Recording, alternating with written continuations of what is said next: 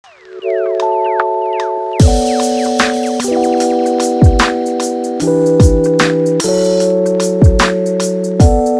up, dudes? So today I'll be comparing two monitors that I've had in my Mac setups, the Dell Ultrasharp and the LG Curved UltraWide, as these two monitors are kind of the two biggest monitors that I've seen so far for people to use in their Mac setups. I'll kind of explain some distinct features of both. I won't go into too much detail, as you can see all the specs and all that jazz online, but I'll tell you what I found out and what helped me and what led me to my decision, as right now I'm currently running the LG Curved UltraWide. So why curved? I got a curved monitor because I wanted something bigger to be able to have more windows and tabs open at once, and I'm sitting so close to the monitor that having a flat monitor would require a lot of panning side to side to be able to see kind of both edges of the screen. But in this case I kind of have it all in my peripherals, and it's just a lot nicer and it's more real estate, baby.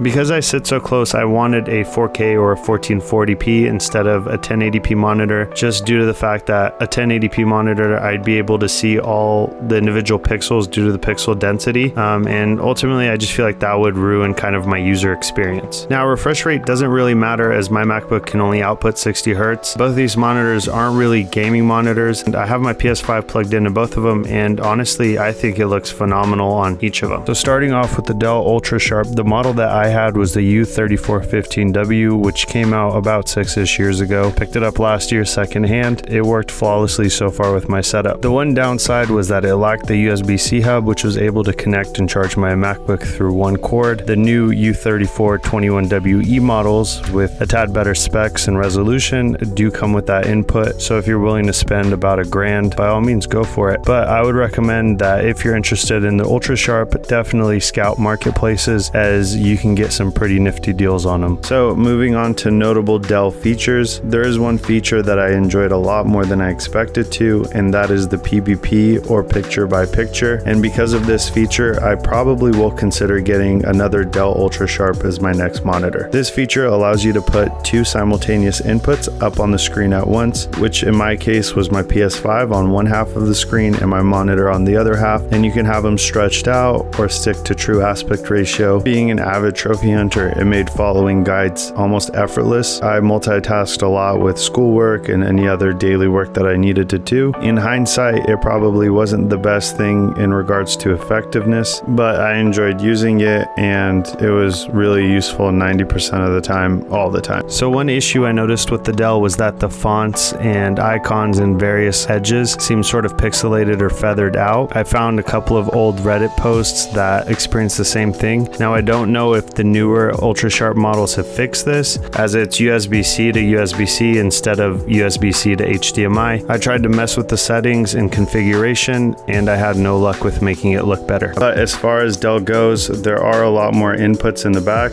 so if you have a lot more things to plug in, Dell would definitely be the way to go compared to LG. The menu system is really easy and straightforward to use. You can also map two of the touch buttons to different shortcuts. I had one as PBP and then another for inputs, and of course the various picture modes and other settings you can mess around with for your viewing experience. Moving on to LG, the current model that I rock for my setup is the LG 34W and 80CB. This is the second time that I'm owning this monitor. I had one prior to the Dell. One had a weird defect where there was a crack that developed in the corner of the screen that crawled up the whole screen within a matter of minutes while I was editing, and it basically ruined it and made it completely unusable. So a big reason why I decided to repurchase this monitor was because of the USB-C input. I wanted something that had that so I could minimize the cables crawling across my desk. Another factor was the price. It is only about $550 compared to the $1,000, and I kind of wanted it immediately. I also really like the image and the colors, as well as the LG doesn't have that weird pixelization around fonts or the icons, so that just made my viewing experience a lot better. It's a lot more contrasty in my opinion, and of course it offers HDR. I believe the picture looks a lot better, but it also does come with less features. There's no speaker, there's no picture by picture, and overall it's a phenomenal looking monitor. The menu system is standard. You can adjust various picture modes, all that basic jazz. It looks great, and if you can live with less ports, if you're on a budget